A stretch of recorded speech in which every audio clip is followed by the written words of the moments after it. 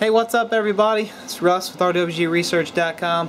I am live right now, and the email I guess didn't work out or something, so you can also sign up for email updates when I'm live or any other information I feel relevant. I will send an email only when it's extremely important or something you need to know. So, continuing on the GenSet, because I'm waiting for parts on the EPG, and basically I have made up this crazy contraption, and yeah, this is what I got. So basically I'm trying to recycle exhaust gases. I do really need one more fitting, and I have a valve that goes on here. This is kind of a temporary setup, but basically this valve will go on here if I need it. But I decided that I'm thinking I don't need it, because if I guess I should tell you, I took off the carburetor and I bought a regular flange, so this is something that anybody can do. And then you know, your hydrogen, you can just drill a hole in here or something and run it in there. But this valve right here is going to be my control, my air inlet valve. Alright, it's going to be set manually. This engine's just going to run at the speed it's running at because it's a generator, so no need to really worry too much about that. So here's my exhaust gases coming back in the system. This is all temporary setup for now, and I can make modifications later.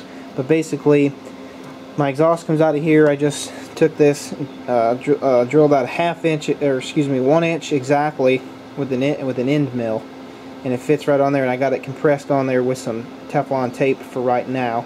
That may not hold up for very long. I don't know, but at the moment, it's all I could get to make work. I can figure out another way. I didn't want to modify this muffler at all. I don't want to modify anything, so that's one reason that it's the way it is. I got this flexible gas line for like natural gas, which is going to do the job that I want for now, and it's just going to recirculate my exhaust gases. And instead of putting a valve on the exit, by turning this off or on, it will make the exhaust gases come in. Like, it has to have exhaust gases. So I've got ways to play with the inlet and outlet, and I will be running this on the hydrogen. No modifications to this motor. Please see my previous video for all of the interesting things that I've got going on with this GenSet. Alright, so let's hook up the hydrogen and we'll fire it up. See what happens. Everything is 3/4 inch on here, in case you're wondering. 3/4 inch for all of it. Alright. Okay everyone, so basically just got the hydrogen, 2 flashbacks, hydrogen 5 psi. This flow meter is probably going to be laying over, but I'm just using it as a control, and then I'll be playing with these ports and seeing what happens, so wish me luck.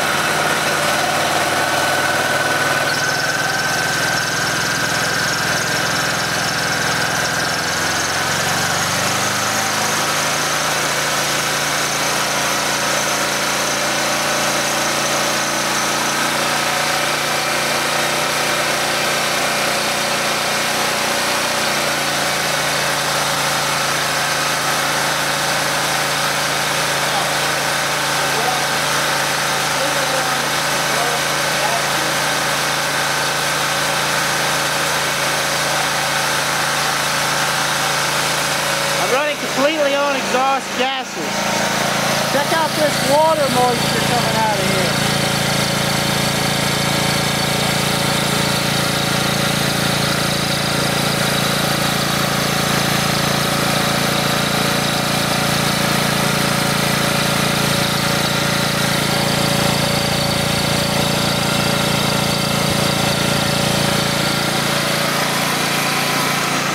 Now we can recycle that water if we're using to break it down. We'll recycle that water, have a closed loop system.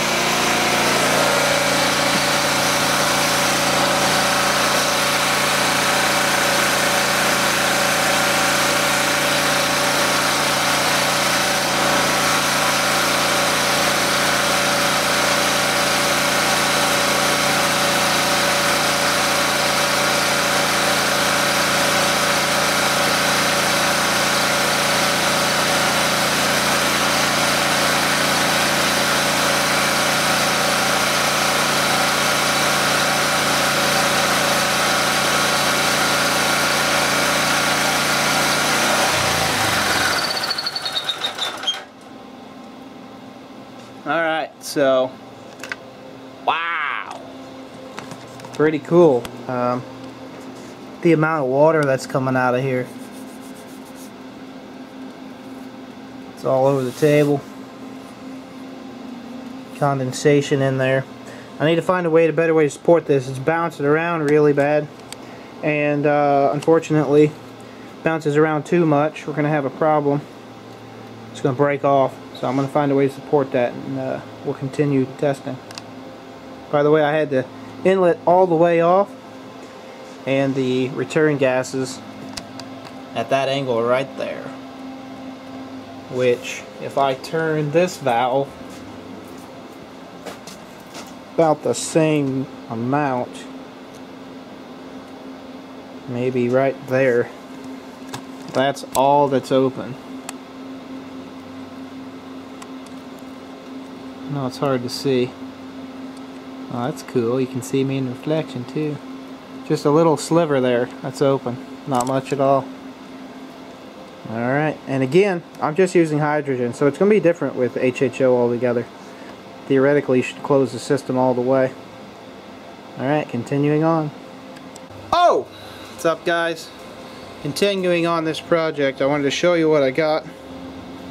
Basically, there was one open bolt hole here, so I got lucky, and I had a whole bunch of L brackets and pieces of metal and junk, and this isn't actually touching the muffler. Basically just got it supported with a strap down here, and you can see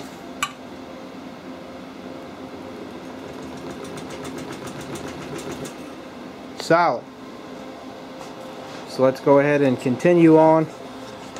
Hydrogen excitement.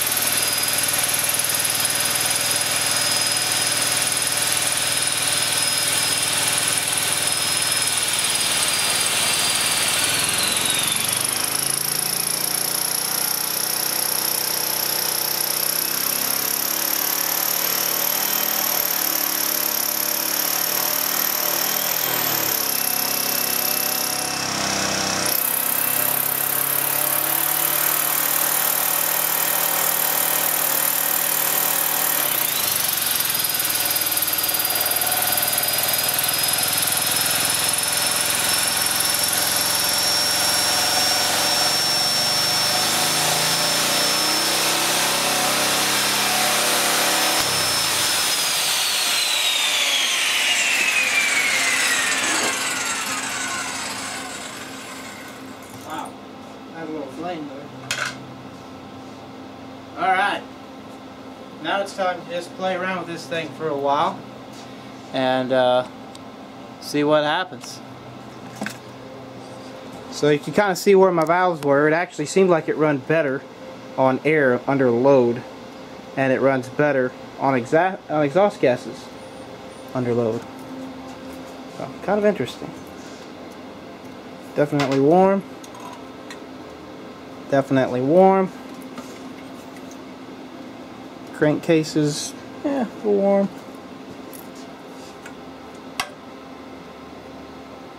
But there you go. So that's my setup for now. I'll be playing with this, seeing if we can get anything interesting out of it. May put another valve here, and you know, this way we'll be better off. And also, this thing kind of acts as a heat reducer. This right here is actually way cooler. So this is acting as a way to get rid of my heat, which is what Stan did as well. Okay, that's it. Russ with RWGResearch.com. Those of you who caught the live show, thanks. And yeah, see what's next. Thanks, guys. Whoa. Okay, so really quickly I wanted to add something at the end here. I just wanted to inform you that once this got hot, it's no longer spitting out any water. So, kind of an interesting thing there. It's not really doing it, so the heat is probably displacing the water up to the same thing a normal engine would do. But yeah, there it is. Short and quick, sweet. I did actually have it hooked up to this air compressor, and it would run, but it's knocking really bad, and I believe that has to do with timing, because no matter what I do with the inlet, it just doesn't like it. So I presume next will be a timing change. Alright, thanks. See you guys.